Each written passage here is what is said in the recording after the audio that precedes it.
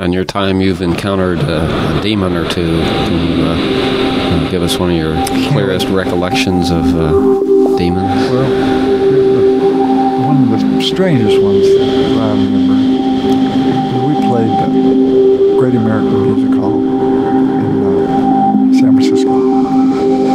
And it's a real grand old building. It used to be, it's been a bunch of stuff. I think it was in the early 20s or, real historical building, gilded balconies and stuff. We played there, and it was Cody, the violinist, it was Donnie Silverman, the loudest saxophone player, and Mickey White and myself, and we played, and we had the guy recorded off the board. And the next day, we all got in the car and we headed south to Los Angeles, and somebody said, hey, let's listen to the tape from last night. Sure, and put it on, and there's a harmonica on it. There wasn't any harmonica anywhere in the building, and it was on there, and it was recorded through the board, and we got the tape right from the guy, so it just was from nowhere.